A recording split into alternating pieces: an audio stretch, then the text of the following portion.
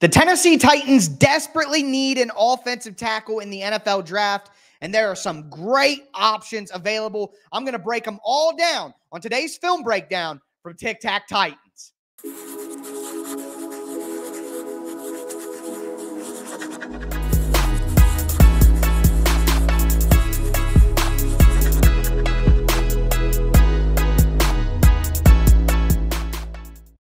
Titans fans, welcome into another film breakdown from Tic Tac Titans. I am your host, Tyler Rowland, host of the Locked On Titans podcast. I've covered the Tennessee Titans for Sports Illustrated and USA Today, a certified film junkie breaking down the X's and O's with you guys all year long. Today, we are going to dive into the top 4 offensive tackles in the NFL draft. Olu Fashanu, JC Latham, and Taliese Fuaga. I'm going to break down what they do well, how they can help the Tennessee Titans, and how their styles and their style of play are different from person to person. We got 2 real athletes in Olu and Fashanu. We got 2 guys who win with power and strength in Latham and Fuaga. Very excited to dive into 2 pass protection plays and 2 running plays for each guy. And we'll talk mostly about their strengths and what they do well, but also within that, talk about some things that they need to clean up at the next level. Make sure that you hit subscribe. I have a ton of content coming your guys' way here on the channel. Going to be breaking down the draft prospects for the next few weeks, deep diving into the players who the Titans do draft. Going to have a ton of player profiles throughout the summer. And once we get into the regular season, I'm going to have film content for you every single day. So again, welcome to Tic Tac Titans. Let's step into the film room. First play of Joe Alt is against Ohio State. You have Joe Alt right here playing left tackle. Ohio State, you look at the Fashanu tape, you look at the Alt tape. It's definitely the biggest struggles, but obviously Ohio State, one of the best programs in college football. Shout out, go Bucks. But I want to showcase just how Joe Alt wins. And quite honestly, you see this all over the tape. So this is a great example of what he can give you. He's got incredibly long arms and great feet for a guy his size. So watch, he gets a good set. He's able to meet the rusher out there. So quickness with his feet at 6'8.5". And then he just uses his arms and his feet to win. So keeping the defensive lineman off of his body. He's got longer arms than the edge rusher. So he's able to win this competition, keeps him at bay, and moves his feet. Watch how he's able to move his feet to constantly stay with the path of the edge rusher. And once he gets to a spot, you're locked up. He's got long arms on you. There's nothing that you can do. He's found his base with his feet. And we're going to see an even better look at it when we slow things down. Want to go into slow motion for some of this offensive line stuff because it's so technical. So coming out, boom, hands on. Again, the long arms. No matter what, in any situation, the man who gets his hands first has a great advantage in the rep, and Joe Alt's arm length and his general length is going to allow him to do that. Now, he does have some struggles at time with waist bending because he wants to get his arms on you and his hands on you as quick as possible, so he'll have a tendency at times to kind of lean forward, and that's where he can get into trouble. But when he does it right, he keeps his base solid right here. He's got a good foundation and good balance, good center of gravity, and then he uses his arms to keep the defensive lineman and the edge rusher off his body. You can't get into his chest. You can't push him backwards to make him lose his balance. Now we're talking about the arms, but look at the feet here. That's what we really want to focus on, because a guy at 6'8.5" should not be as athletic as Joe Alt is, but his background as a quarterback and his background as a tight end allows him to have kind of unreal feet and athleticism slide. He's a little off balance right here. Look, your feet should never be crossed, but he's able to, boom, get that second foot back, and then he drops that front foot. Once he gets this settled, he drops this foot right here back to make sure that he's on balance and good center grip. Bam, there it is. And now he's got you. Long arms, great feet. That's how Joe Alt wins, and we see it on this rep right here. Continuing forward, we got another rep right here to look at where Joe Alt uses a great long arm, and this time he's not able to get both hands on. This is one thing with Joe Alt that I do want to see improve at the next level. Consistently on his tape, he is a 2-hand striker, so that means he is using both his hands at the same time and using them together as one. In the NFL, you're going to have to learn to use your hands independently, one at a time. Use this hand to do this, use the other hand to do that. Sometimes one hand gets beat with a chop down from the defensive lineman, and you got to be able to use that other hand. So I want to show how he's able to use one long arm here to actually get it done. He's hand fighting first, great feet, center of balance. But right here, really, that number 9 is able to knock that outside hand, the hand to the top of the screen. He's not really able to do exactly what you want, but he's using this inside arm that we see right here and constantly controlling the defensive lineman. So with his arm length, and if he learns to use independent hands, which is something that can be taught, Bill Callahan looking at you, this would be a great thing for Joe Alt to show more of as he gets into the pros, and I think that he can. Again, watch on the outside, that outside arm. Boom, it's kind of off. He's not able to get it there by the time the defensive lineman gets into his chest. And right here, he's not necessarily winning, but he's able to slide those feet back and use that front long arm to get into the defender's chest and maintain control. Look, you're beat. You are beat right here. He's got his feet behind him, good center of gravity, long arm on you, and there's just nothing that the defensive lineman can do. Touchdown, Notre Dame. Now we're going to look at some run blocking reps for all of these offensive tackles as well. And you have Joe Alt right here, okay? And he's playing a jumbo tight end. There's an off-balance line. You have the tight end over here in the left tackle position, and they have Joe Alt over here. I do want to point out to you, number 11 right here is Peyton Wilson, who is going to be a top 50 pick in the NFL draft, maybe the best off-ball linebacker in the entire draft. Look at Joe Alt get to the, bam, drives him out of the way. That's a top 50 pick, and Joe Alt is able to get to him. Now, what I want to do again is focus in here on the slow motion. So this looks like a simple down block, all right?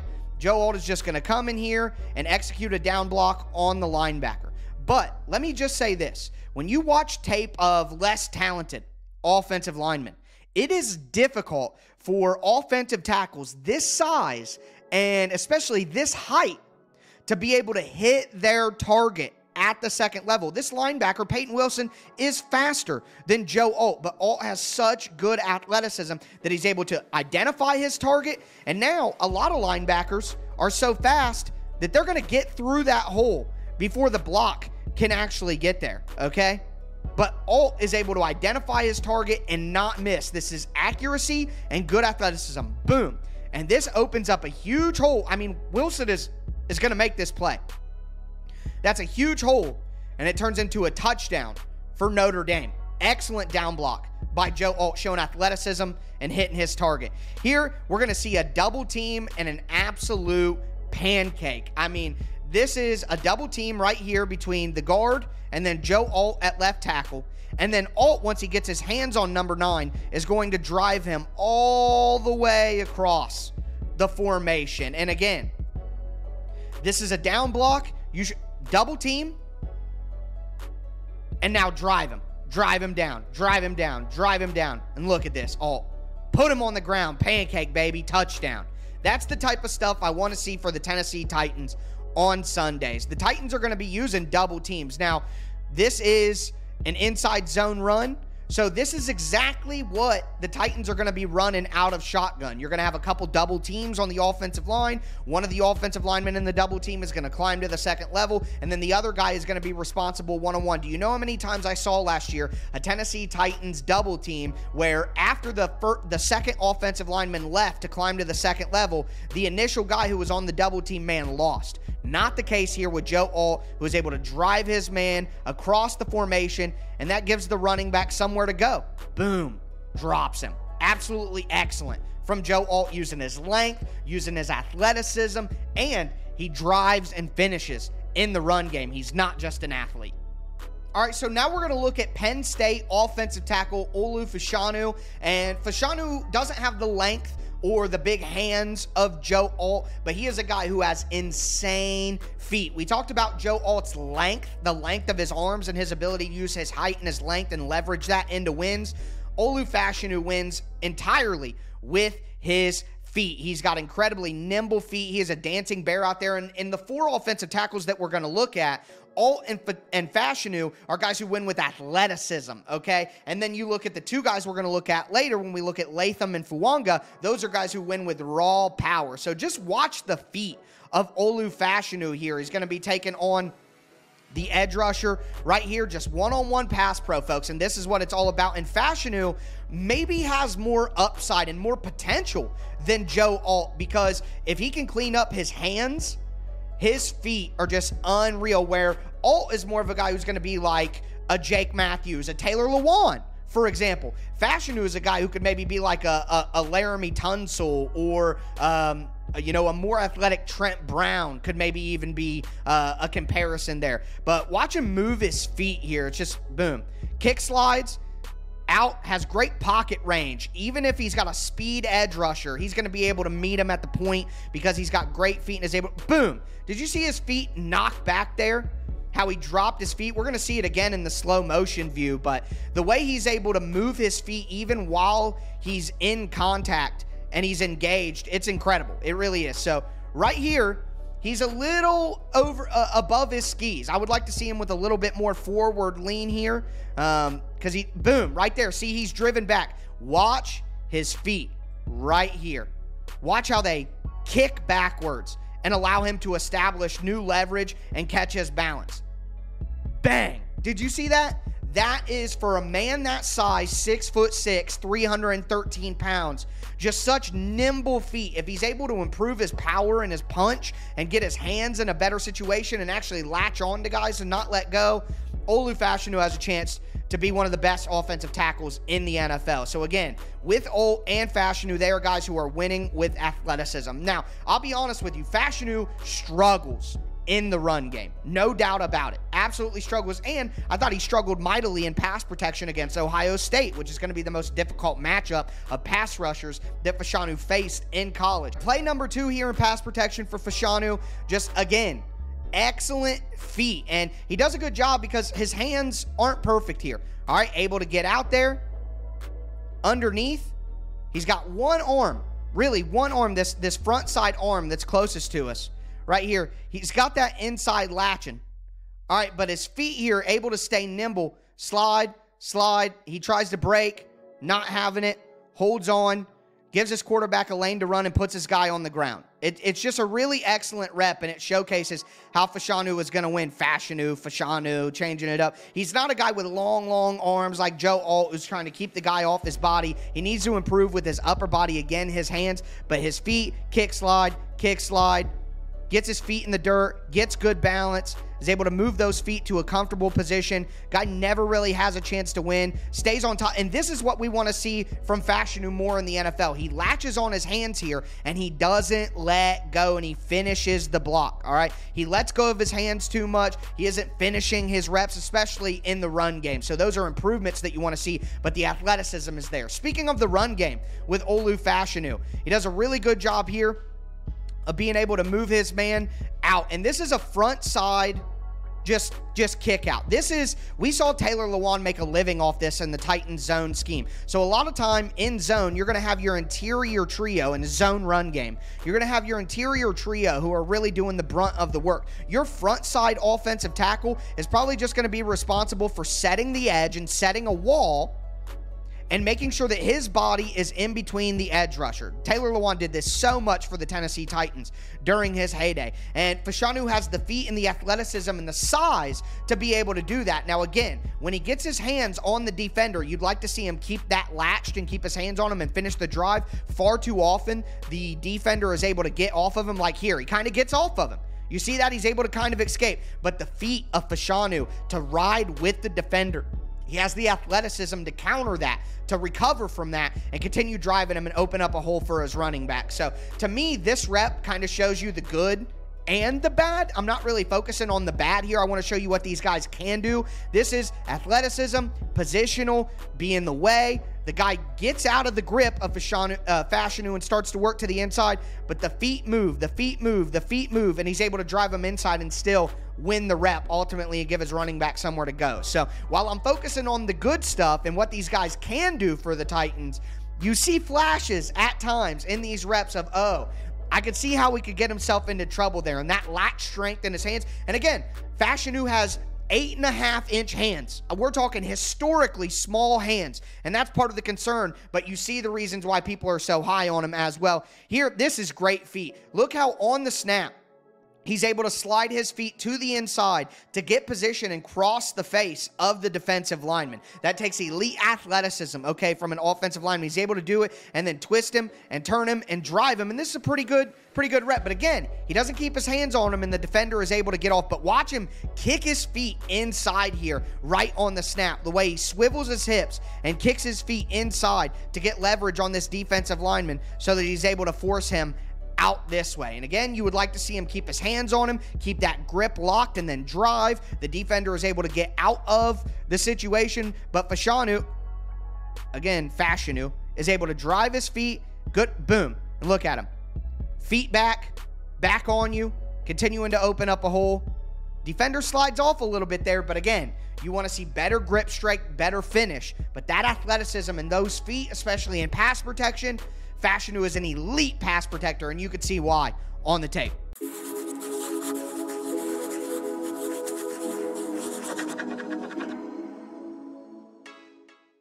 All right, folks, it is time to look at the road grading maulers. And we got to start with J.C. Latham. And look, Latham is a guy who I was low on a couple of weeks ago. Dove more into the tape, dove more into some of the scouting reports that you see, and J.C. Latham has climbed to be my OT2.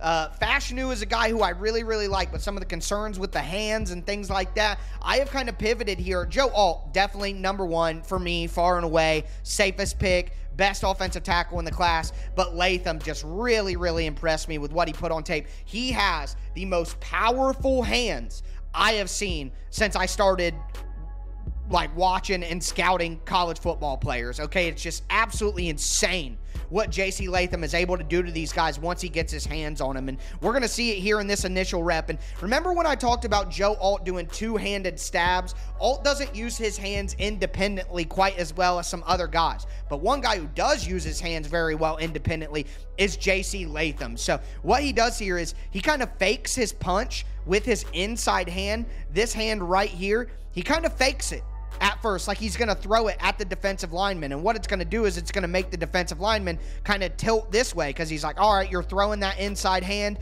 If I can get to it, maybe I can get inside of you. But then Latham doesn't throw the inside hand at first. And then after the defensive lineman gets into his chest, then he throws that outside hand and he has it on him. So he kind of toys with him. But look, this is what I mean with independent hands. So you got one hand right here, the outside hand is in the defender's chest. Great balance, great center of gravity right here. And then Latham is going to use his front side hand that we're looking at right here to knock down right there. So he's using one hand as a long arm. His outside hand is a long arm in the chest of the defender to hold serve with him, and then using his inside hand right here to kind of help himself in the battle. So he's already won with the outside hand, and he's using that inside hand. Watch, he pushes it off. Did you see him push off right there? So he's got one hand on him constantly, latched on and not letting go. And then he's using his other hand to kind of help him out, rather than doing two hands at the same time, collectively tied together like we saw with Joe Alt. So the ability to use independent hands and just the strength and grip that Latham has, incredible, not even close to the quarterback. Again, watch him kind of feint this, boop, right there. Now he's on the outside, winning with the inside hand, pushes up, good anchor, strong hands, independent hands. J.C. Latham really impressive, and we're going to see that on steroids here. You think that the feint was maybe not super pronounced? Watch this from Latham. Boom. Watch him drop those hands and knock the hands down. So Latham's hands are outside, all right? And he knocks down the hands of the rusher and then reestablishes hands in the chest. And just look at that. I mean, it's like controlling a baby.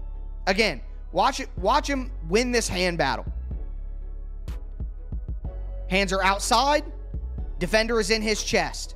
All right. Now he's going to swipe down, because Latham's hands are so strong and so powerful, and he's got such thick arms and thick legs. He's going to swipe down on the hands of the defender, and then he's going to reestablish his hands and be quicker with his hands and get inside the chest of the defender, and it is over. If you watch the tape, There is nobody else in this draft class who kills a rush with his hands quicker than J.C. Latham. Like, it's just so impressive. Swipe down, reestablish inside. Now I'm back inside and I'm winning. And you're done. Look at the grip strength. Where I talked about Fashanu, where he gets hands on guys, but he doesn't control them all the way. Once Latham gets his hands on you, buddy, you're done. I mean, it's just so impressive, man. I was just wrong. I was wrong. And in the run game, look, Alt is good in the run game, but pass protection is his calling card.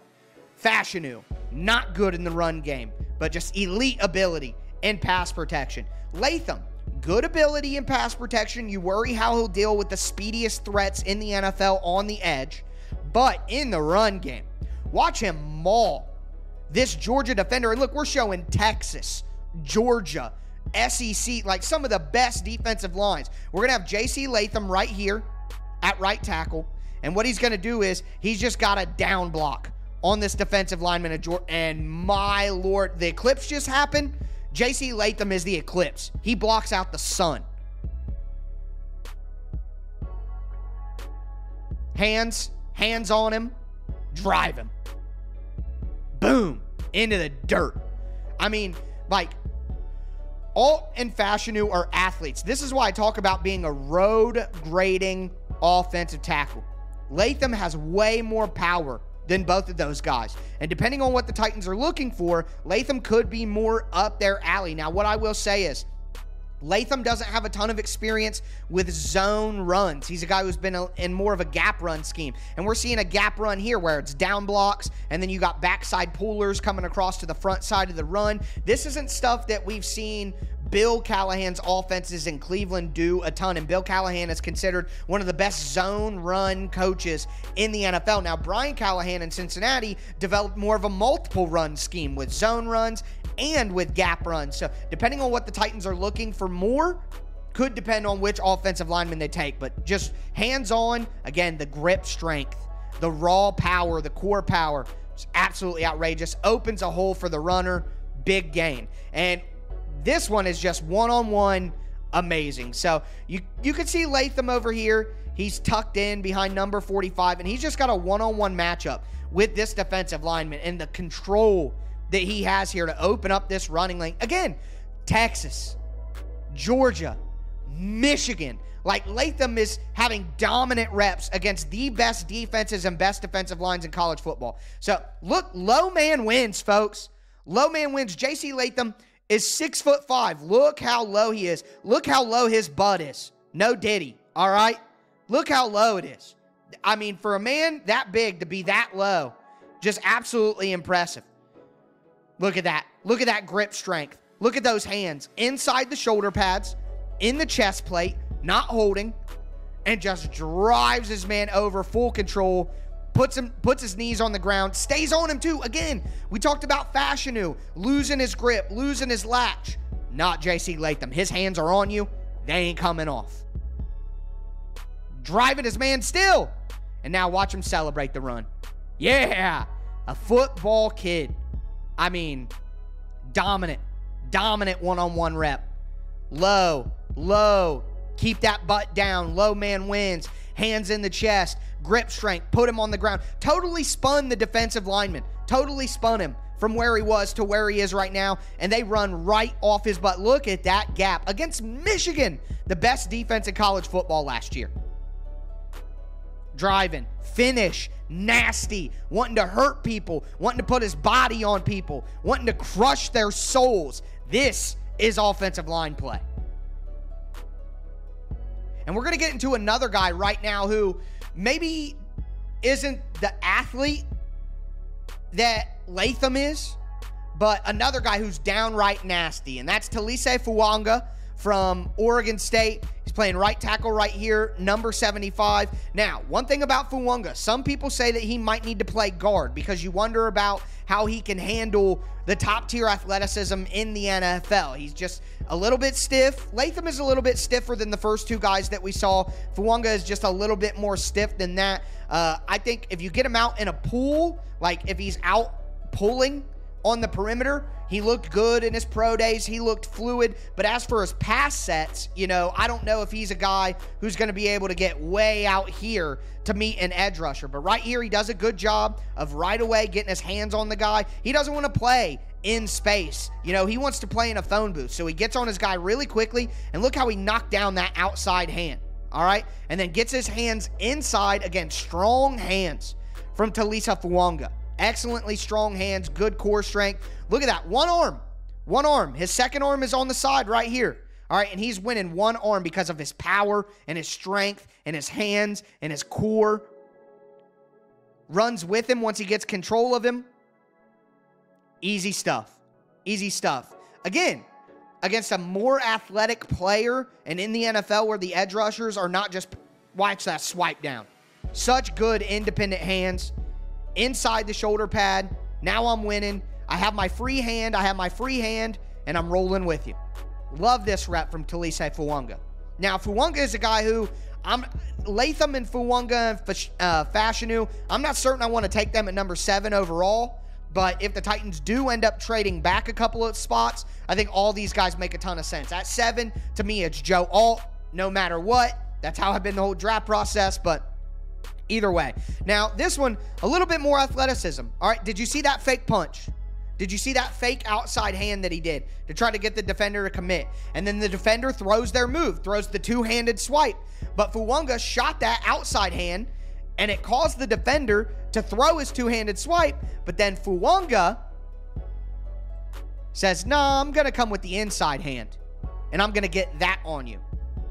Love the independent hand usage and the intelligence of playing that. But here is where you see he's a little off balance here. Not a wide base, feet too close together because the edge rusher is coming with speed. Now he's able to get there and win, but you wonder against more athletic guys. And Fuaga has the tendency to get beat to the inside. Latham, that's something that you see on tape as well. Some of these bigger, stronger guys, powerful guys who maybe aren't the athletes that the first two guys were, they know that. They're like, okay, I got to hurry and get to the outside so I don't get beat to the edge with speed. But when they do that, that leaves them vulnerable to the inside. And you could see how that would maybe be a problem. But, again, look at this fake punch here. Boom. Fake punch with the outside. The defender is thinking, okay, he's going to throw his outside hand, two-handed swipe. Oh, well, I'm winning with my inside hand. Inside hand, inside hand. I'm able to meet you at the top of the rush loop, and I won the rep. My quarterback's free to throw the football, complete a pass, and move forward. But Fuaga is really impressive in the run game.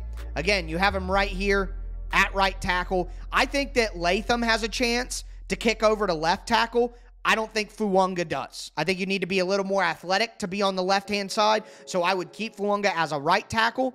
But this is front side zone. This is a zone run. Okay, the Titans will be running zone. So this front side on the zone, setting the edge, we talked about this earlier, setting the wall to allow your running back to come through here and pick his hole and turn upfield. So great job setting the edge by Taliese Fuaga.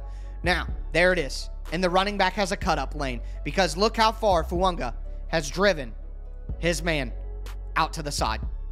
That is great run side zone blocking from an offensive tackle. Positional blocking, set your edge, give your running back somewhere to cut back off of. Just absolutely tremendous. That and for the Titans, and look, that's Latham. That's going to be a top 20 draft pick in the NFL. And look at him push him. Now, you would like to see Fuaga stay lower and drive his man. He's a pusher. He likes to just push guys out of the way, and that is something that may not work at the NFL with stronger guys. You want to see like Latham, where you lock the hands on and you drive. Fuaga is a pusher. Watch him push that top hand too. You're not getting in my chest. I mean, that's it. It's not perfect, but again, as a zone team, you could see why that would be exciting. And here, this is just power. All right, and Oregon State knows how good Fuaga is, so you're going to see a double team here on this defensive lineman, but then Fuaga is going to climb off of the double team to the second level and drive the man out of the way, and it's going to open up a crease for the running back to score a touchdown. This is, again, zone running stuff. This is what the Titans are going to be doing within their offense. gets to the linebacker and drives him out of the way. Big hole for the running back to get through. I mean, look at the size of that hole on the goal line.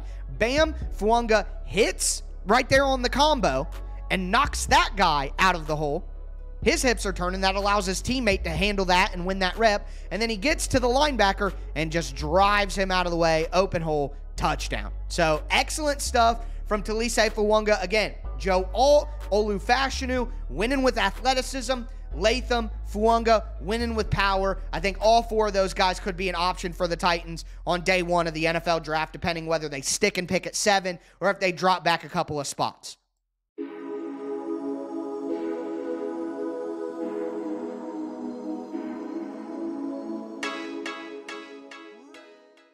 All right, guys, that is going to do it for our breakdown of the top offensive tackles in the NFL draft. I think all 4 of those guys could be a great fit for the Tennessee Titans, depending on where they pick. Do want to remind you guys, on Tuesday night's Tuesday night's Locked On Titans episode, I'm going to be doing a full preview of the offensive tackle position. I'm not only going to talk about the top guys in the draft, I'm going to talk about the day 2 options, talk about the late round options. We're going to go over 15 to 20 different offensive tackles that pair well with this film breakdown. So I hope you guys enjoyed. Again, get subscribed, stay subscribed. I'm going to be breaking down film of the Tennessee Titans all year long for free here on the channel. Check out the Tic Tac Titans merch down below in the description if you guys want to get a hold of any of that. But that is going to do it for today's Tic Tac Titans film breakdown. Everybody enjoy out there and tighten up.